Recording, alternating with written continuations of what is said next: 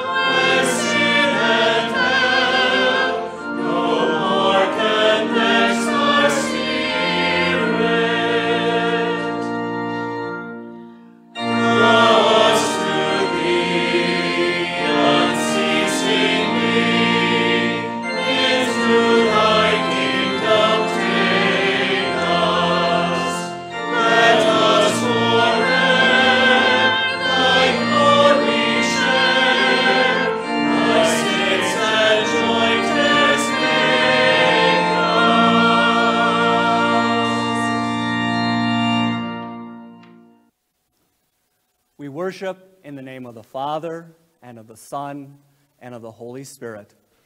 Amen. Praise the Lord, all you servants of the Lord, who minister in the house of the Lord. Lift up your hands in the sanctuary, and praise the Lord. Praise the Lord, O my soul. All my inmost being, praise his holy name. Praise the Lord, O my soul, and forget not all his benefits. Give thanks to the Lord. Call on his name. Make known among the nations what he has done. Sing to him.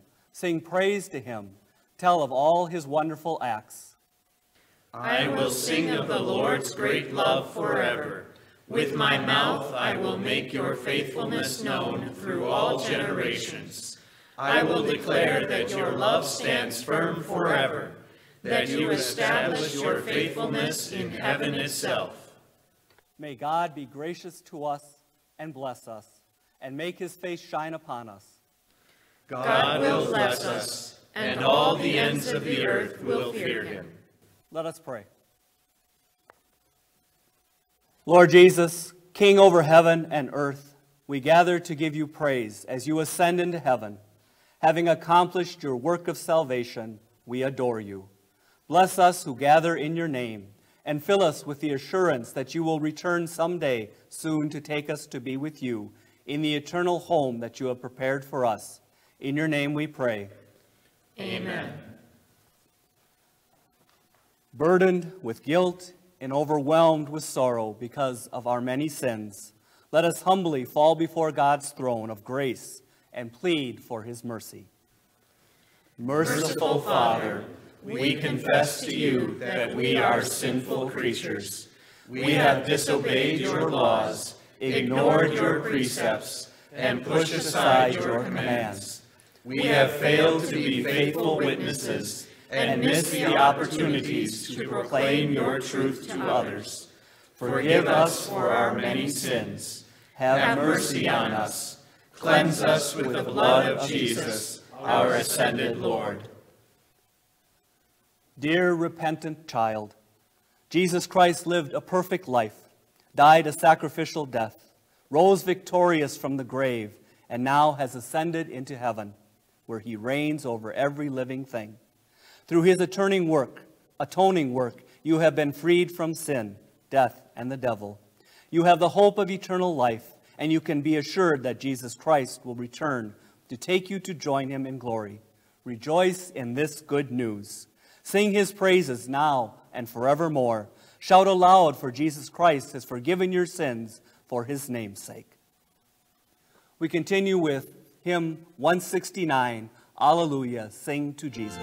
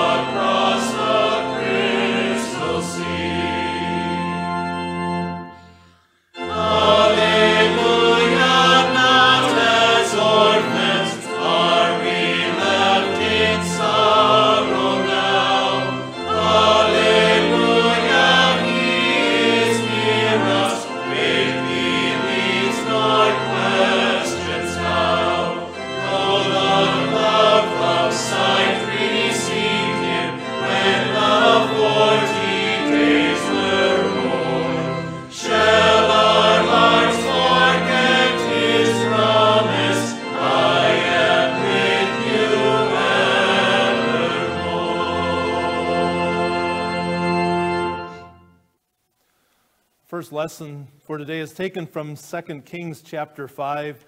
As Jesus, our ascended Lord, sits on his throne ruling all as the Lord, we see how he works oftentimes in the background. Take note as you listen to Naaman, but also you see this servant girl who was captured by this man, and yet because she knew the Lord was the one ruling all, she continued to care for souls. May we too remember the Lord who rules wherever we are concerned now for the Lord's will in our lives, where we are, and especially as we witness even at work. We hear this lesson. Now Naaman was commander of the army of King of Aram. He was a great man in the sight of his master and highly regarded because through him the Lord had given victory to Aram. He was a valiant soldier, but he had leprosy. Now bands from Aram had gone out and had taken captive a young girl from Israel, and she served Naaman's wife. She said to her mistress, "If only my master would see the prophet who is in Samaria, he would cure him of his leprosy." Naaman went to his master and told him what the girl from Israel had said. "By all means, go," the king of Aram replied. "I will send a letter to the king of Israel." So Naaman left, taking with him 10 talents of silver, 6,000 shekels of gold, and 10 sets of clothing. The letter that he took to the king of Israel read, "With this letter I am sending my servant Naaman to you, so that you may cure him of his leprosy." As soon as the king of Israel read the letter, he tore his robes and said, "Am I God? Can I kill and bring back to life? Why does this fellow send someone to me to be cured of his leprosy? See how he is trying to pick a quarrel with me?" When Elisha, the man of God, heard that the king of Israel had torn his robes, he sent him this message, "Why have you torn your robes? Have the man come to me, and he will know that there is a prophet in Israel." So Naaman went with his horses and chariots and stopped at the door of Elisha's house. Elisha sent a messenger to say to him, "Go, wash yourself 7 times in the Jordan, and your flesh will be restored, and you will be cleansed." But Naaman went away angry and said, "I thought that he would surely come out to me and stand and call on the name of the Lord his God, wave his hand over the spot, and cure me of my leprosy. Are not Abana and Pharpar, the rivers of Damascus, better than any of the waters of Israel? Couldn't I wash in them and be cleansed?" So he turned and went off in a rage. Naaman's servants went to him and said, "My father, if the prophet had told you to do some great thing, would you not have done it? How much more then when he tells you, 'Wash and be cleansed'?" And so he went down and dipped himself in the Jordan 7 times, as the man of God had told him, and his flesh was restored and became clean like that of a young boy. Then Naaman and all his attendants went back to the man of God. He stood before him and said, "Now I know that there is no God in all the world except in Israel." This is the word of our Lord. We continue with the first verse of hymn 566, "We are all one in mission."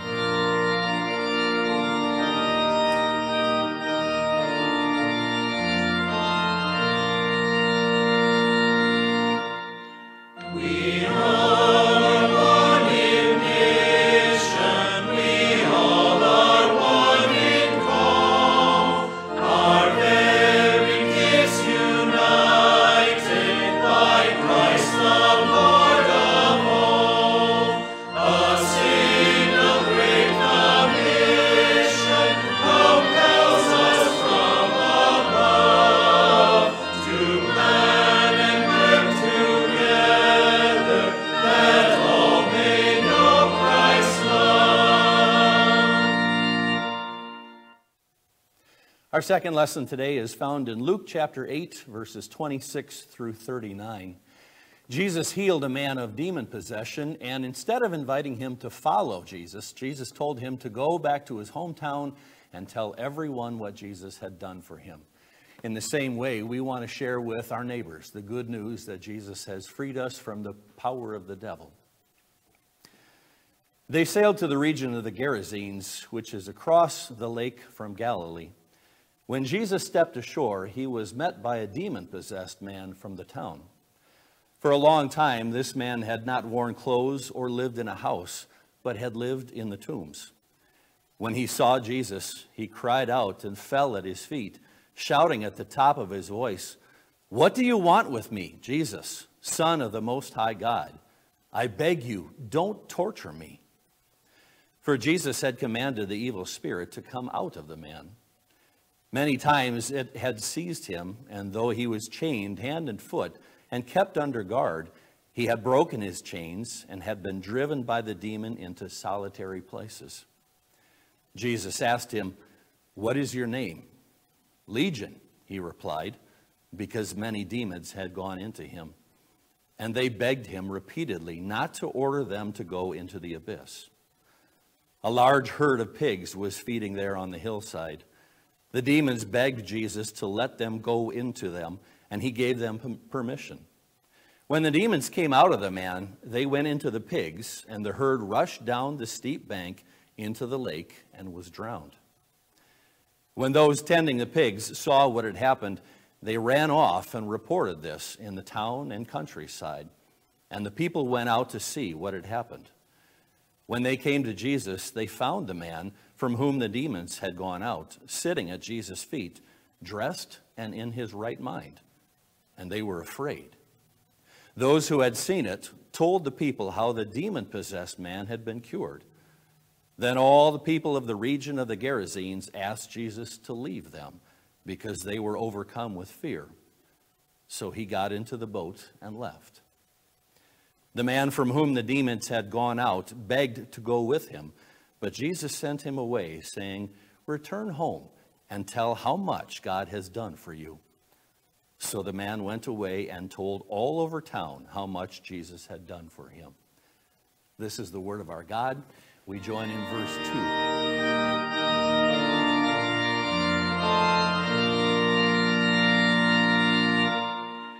We all are called to service, to witness in God's name.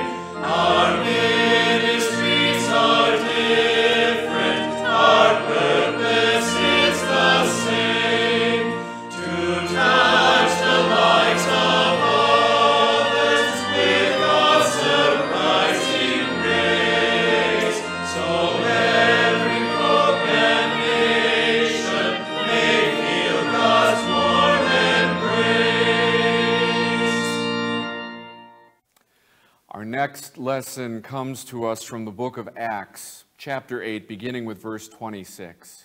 Have you ever had things not go quite according to plan? Or maybe God laid an opportunity in front of you that you just did not plan for. That's what happened to one of Jesus' disciples, a man named Philip.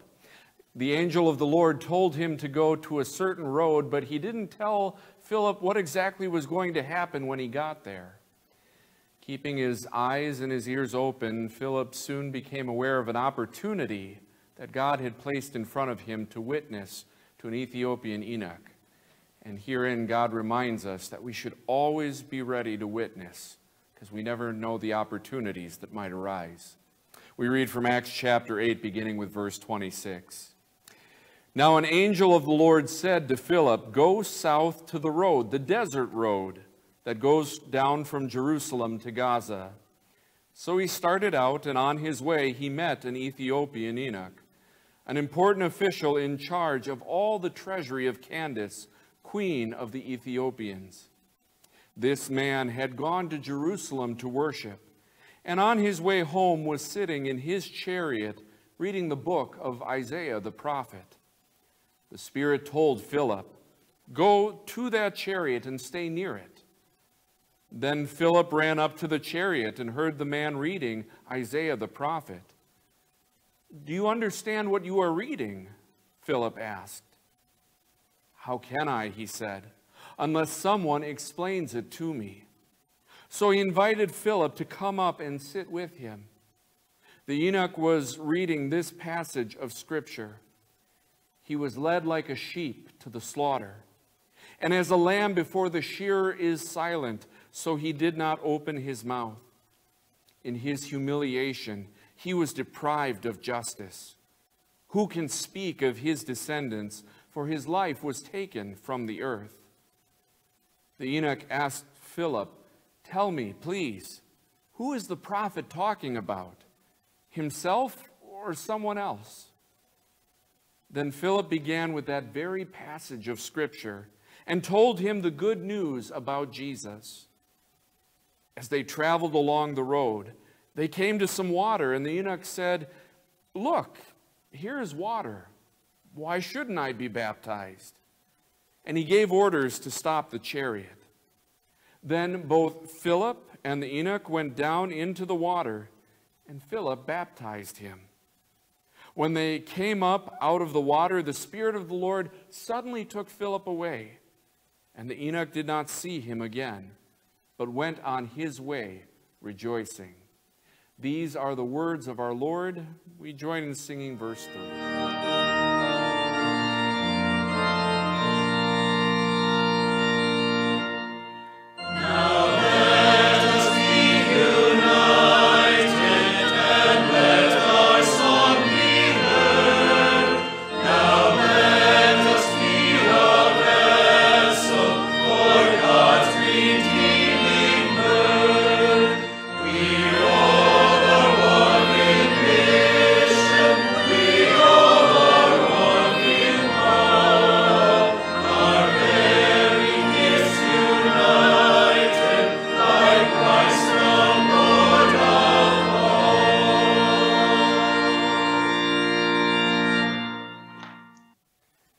is no message more important that Jesus Christ has come to fulfill the Scriptures. He lived, died, rose from the dead, and even now has ascended into heaven.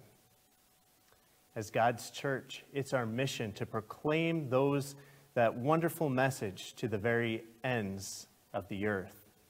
And that's what Jesus tells us here in these verses from Luke chapter 24, verses 44 through 53.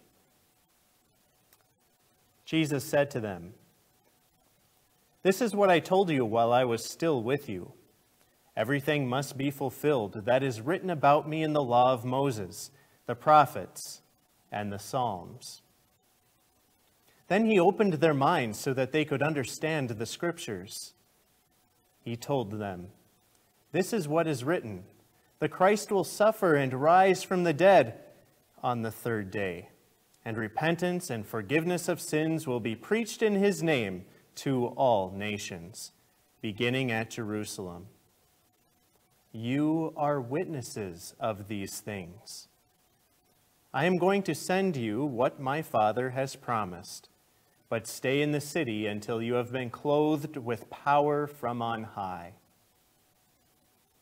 When he had led them out to the vicinity of Bethany, he lifted up his hands and blessed them.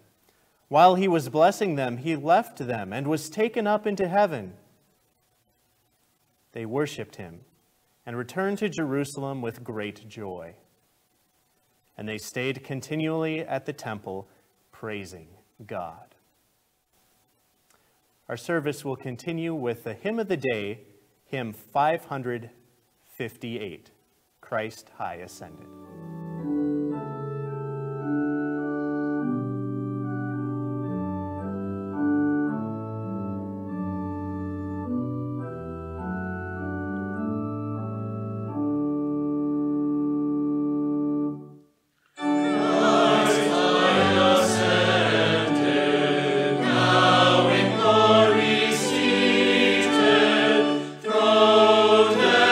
Exalted,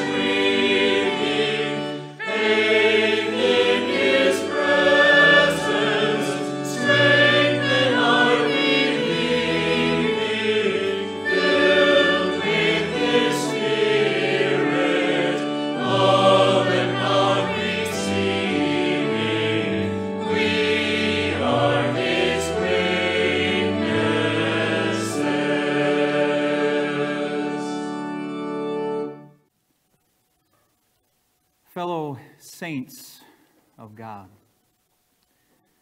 what is most precious to you? More than that, what would you consider to be sacred in your life? Is there a person? Is there an object? Is there something that just rises to the top that has the greatest of importance, so special to you? Maybe nothing's really coming to mind. Maybe consider this. What, if you lost it, would devastate you? What is it that is so precious that you couldn't even put a price on it? You'd have to truly say it is priceless. Some things starting to come to mind now? I'm guessing so. But before we talk specifics, before we hear what perhaps those things are that rise to the top in your heart, let me ask a few more questions and maybe test your commitment to that thing. You're telling us that this is so important and it's very precious to you. Okay, then that should mean you're spending all kinds of money on it, right? I mean, if you were to do an expense report, it's going to be right there at the top of the list. Or maybe if I were to ask your friends, your neighbors, your family members, what is most important to you, they'd be able to rattle it off because, yes, you talk about it all the time. Or maybe if we did a little time analysis, we'd be able to see that that's where you spend the majority of your time. So is that all matching up? What you thought was a top priority, what you thought was so precious to you, does that also now match up with your real commitment to it? So what is it that you feel is so precious? What is it that is so sacred to you? Is it an object of some kind, maybe a home, a piece of property, a collection of something that you have, or maybe your financial portfolio? Is it a person? Is it your parent? Is it your spouse? Is it your children or maybe your friends? Or is it something a little more spiritual, your church, your faith, your Savior Jesus, the hope of an eternal life in heaven, His holy word? What is it that rises to the top? As much as I would love to be able to say that on my lists, oh, absolutely, it was God and His word, you bet, top of the list every time. Can't say that. I think my wife beat him out in a couple categories. I think my job probably beat him out in a few others. But what about for you? What is it that you view as so precious, so sacred? It is my prayer that this evening the Holy Spirit works through the entire inspired word of the Apostle Peter and convinces you to put Christ at the top of every list. Convinces you to set apart Christ as Lord in your heart. And not only that, I pray that once He has convinced you, that it's obvious to the world. That having convinced you that He is Lord of your heart, that you are moved to be a witness. That it is clear that Christ reigns in your heart. The one simple verse that we want to consider this evening is from 1 Peter chapter 3, verse 15. But in your hearts, set apart Christ as Lord. Always be prepared to give an answer to everyone who asks you to give the reason for the hope that you have. But do this with gentleness and respect. Now, I asked before what you consider to be sacred, and I use that word intentionally because that's really what Peter is encouraging us to do with regard to our Savior. He says, set apart Christ as Lord. And the word that is translated set apart is the same word that we find in the Lord's Prayer when we say, hallowed be your name. It's talking about making holy, setting apart to be truly special, deserving all praise and honor and glory. It's also interesting that one of the titles that Peter uses in these words brings to mind that same concept, the fact that He is the Christ. Right? The word Christ and its Old Testament counterpart, the word Messiah, highlighting that this is the anointed one, this is the Holy One, the one that has been set apart for a holy task, that of being the Savior of the world. Now, knowing that helps us to then answer a question that naturally comes to mind anytime somebody tells us to do something. Why? Why should I make Christ my Lord? Why should I set him apart? Why would I do that? Who is he that I would want to do that? Now, you might think, well, isn't that answer pretty obvious? Why we would want to do that? Then I ask you, why wasn't he at the top of your list before? See, it's one thing to know Jesus, to have this head knowledge of Jesus, to know that he's the Christ, he's the Lord of all. And it's another thing to let that translate into a life of service committed to him, a life where we are bold witnesses for him in all the world. And again, that's my prayer, that as we consider these words, we realize that he is absolutely our Lord, and that he is deserving of all of our praise. He is deserving of being set apart, and that we are moved to be a witness. So why? Why set apart Christ as Lord? Well, first of all, what does it mean to be Lord? Well, it means to be master, it means to be ruler. It means that this is the one who is the final authority, the final say, the last word. And why would we want to set apart Christ to be that person? Simply put, because he set us apart. Just think of what our God has done for us. In fact, go take the time to read through the earlier chapters of this same letter, and Peter tells you just what it means that we have been set apart, just what it means that our God has set us apart. Go all the way back to chapter 1, verse 1, he calls us the elect. We've been chosen. He says we've been given a new life. And then you go to chapter 2, verse 9, and we read these amazing words. He says, but you are a chosen people, a royal priesthood, a holy nation, a people belonging to God. Did you hear it? Did you pick up on it? A holy nation. It's the same word that's used there as well. And what does that mean? God handpicked us, chose us to be his own. Just ponder that for a moment. What it means that he did that, how it happened that he did that. You know, our God from all eternity chose us. And of course, then he created a world for us to be born into and to live in and to enjoy. It was all about mankind. That's why he brought everything into existence. His plan, his goal was to spend eternity with his creation. Even after sin came in and ruined it, didn't change his plan at all. He promised a Savior so that that relationship could be mended, that there could be peace once again, and we could be with our God forever. And how would that happen? Well, he promised a Savior. He promised to send his only Son. Think about how challenging that would have been for our God to do that, the kind of love that he displayed. I mentioned before that maybe your children rise to the top of what's so precious to you. So would you be willing to sacrifice one of them? Would you be willing to sacrifice one for a dear loved one? How about for your worst enemy? And isn't that what our Heavenly Father did? Sacrificed his own Son for us? For the people of this world? And then, Jesus did come. He was perfectly obedient, something we desperately needed him to do because we can't obey God's law perfectly. And we needed him also to take the guilt and the shame and endure the punishment for our sins, and he was willing to do that too. He took it all on himself, and he went to that cross. He paid the price, and he died. On top of that, he didn't stay dead. He came back to life. The tomb is empty, the glorious resurrection, so that we might also be raised someday. Again, the goal is still to be with us forever, and so he needed to rise again so that we could be raised too and be with him forever. And not only did he accomplish all of this work, but then he made it personal.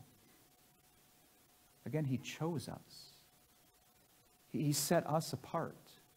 He sent his Holy Spirit into our hearts to work through this very message, that fulfilled message that he accomplished. to declare us forgiven, loved, blood-bought, heirs of glory, His dear children. All of that work, the fact that Jesus was willing to stand in the courtroom of God Himself, be sentenced to death, endure that punishment so that we would be declared not guilty, all of that is ours, becomes our personal possession because of what Jesus has done. This is why we set Him apart as Lord, because of this great love that He was willing to do all of this for us. And just consider the impact of that on our lives. Are you afraid? With Jesus, having set us apart, being in our hearts, being in our lives, we have nothing to fear. All sin has been taken away. We don't have to fear death.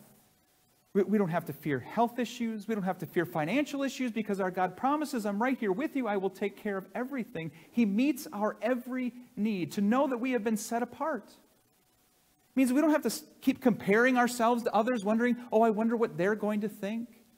We don't have to keep working so hard trying to make a name for ourselves. No, Jesus gives us a brand new identity. Forgiven, redeemed, holy, sanctified, set apart for God. This is why we set Him apart as Lord in our hearts. Now, being convinced that He absolutely deserves first place in our hearts, Peter also goes on and says, well, here's what that can look like. When we are moved by the love of our God to put Him first and keep Him first, knowing what He's done for us, He says now, be a witness. Be ready anytime the opportunity comes to share this amazing truth, this amazing Savior, the hope that He gives you with others. This is what Peter said. Always be prepared to give an answer to everyone who asks you, to give the reason for the hope that you have. But do this with gentleness and respect. So He calls on us, with Christ reigning and ruling in our hearts as Lord, to let it be known. To make Him that priority in every aspect of our lives. To be ready, whether that's an intentional opportunity that we work to create with somebody, or whether it just falls in our lap like we heard happened with Philip. He says, be ready. Be ready to proclaim this amazing truth. Now, before you get all lined up to be able to offer all your excuses as to why you can't do this and why you're not qualified to do this, go back to that verse we mentioned before. Back in chapter 2, where Peter reminded us that we are a holy nation and a people belonging to God. Do you know how that verse continues? This is what he says. That you may declare the praises of Him who called you out of darkness into His wonderful light. He did it with purpose. He did it for a reason. That we might be His witnesses. That we might praise His holy name. That we might tell others of what Christ has done for us. Not only that, why are you tuning into this video? We're here to celebrate the ascension of Jesus. Do you understand the significance of that event? This is the start, this is the birth of the holy Christian, or the Christian church here on earth. Jesus finished His work, and now He was handing over the reins, the leadership of that church to His disciples, to the church of all time, you and me as well. And He doesn't do that without equipping us to do it. Before He went into heaven, He said, go, make disciples, but I'm going to be with you. He taught and He trained His disciples just as He trains us. He gives us His holy word. And really, the fact that He has set us apart, the fact that He's called us to be His children, that's what equips us. And now He calls us to go and do this as well. The reality is, this isn't optional. This isn't something, well, okay, I'll sign up to do this now. No, this is who we are as children of God, as those who have been set apart by God. Okay, so what does that look like? We have Christ ruling in our hearts as Lord. We have been equipped. We have the call to go and do this, to be witnesses. So what does it look like? Well, Peter adds that simple phrase, do so with gentleness and respect. Really? It's just a matter of proclaiming and sharing our own faith journey with somebody else. And we do that humbly, acknowledging we didn't earn this spot as a holy and precious child of God. No, God gave that to us as a free gift. This was a gift of His grace. And we share that simple truth with others, how humbling that is, that God would choose us. Or maybe we're pretty transparent with them to help them understand, I messed this up too. Share the struggles that we have, the idols that we worship, that they're certainly going to be able to relate to. We do it with gentleness and respect, Peter says, that we realize that they are precious to Jesus. And we do that by demonstrating they're precious to us too. We want them to know the Savior. We want to share with them how during our difficult times we go to Jesus, and how He helped us during that loss of a loved one, or how He got us through that health crisis, or how He's right there to assure us that He will provide when we lost our job. We can share those same stories as we relate the hope that we have, the sure and certain hope of an eternal life in heaven. This is how it's done. It's just simply sharing our own story to let them know what a blessed life it is to be a child of God, to be set apart for Him. So my fellow saints of God, you have been set apart by Christ. You have been made holy through the blood of Christ. Now, set apart Christ as Lord in your heart. Be a witness for Him. Go and proclaim this glorious truth in all the world. It's what you've been equipped to do. It's what you've been called to do. Now do it, knowing that He is always at the top of our list. Amen. Let's pray. Dear Heavenly Father, we are truly humbled when we consider what You have done for us, that You've set us apart. You've declared us to be holy and Your saints, forgiven and redeemed. Lord, may that truth move us to be powerful witnesses in this world. Every opportunity You place before us, help us to take advantage of it and simply point them to You. We ask it for Jesus' sake. Amen. We continue our service with the singing of our next hymn.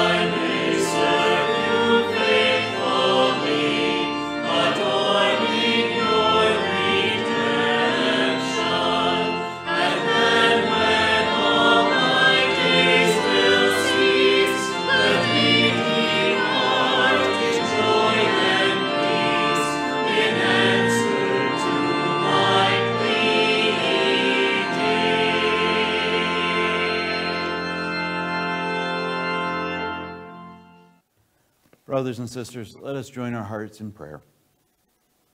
Blessed Jesus, You ascended to the right hand of Your Father's majesty, power, and glory, and now reign as eternal King of kings and Lord of lords. We praise you for your victory over sin, death, Satan, and hell. O ascended prophet, equip your church to proclaim the precious gospel message of God's love for all the world. Give courage to our hearts, power to our words, and success to our efforts. O ascended high priest, represent us before the Father as his own dear children and heirs. Defend us against Satan's every accusation. Ask for the Father's rich blessings in our everyday lives. Plead for his mercy and grace on our behalf. O ascended King, direct the affairs of governments and nations, that they may serve the best interest of your church. You are our Lord, Master, and King. As the disciples lifted their eyes to watch your ascension, so lift our eyes daily to look for your coming again in glory. Lord Jesus, come quickly. Amen. We pray the Lord's Prayer. Our Father, who art in heaven, hallowed be thy name. Thy kingdom come, thy will be done on earth as it is in heaven. Give us this day our daily bread, and forgive us our trespasses, as we forgive those who trespass against us. And lead us not into temptation, but deliver us from evil. For thine is the kingdom, and the power, and the glory, forever and ever. Amen. Brothers and sisters, go in peace, live in harmony with one another, and serve the Lord with gladness. And the Lord bless you and keep you. The Lord make his face shine on you and be gracious to you. The Lord look upon you with his favor and give you his peace.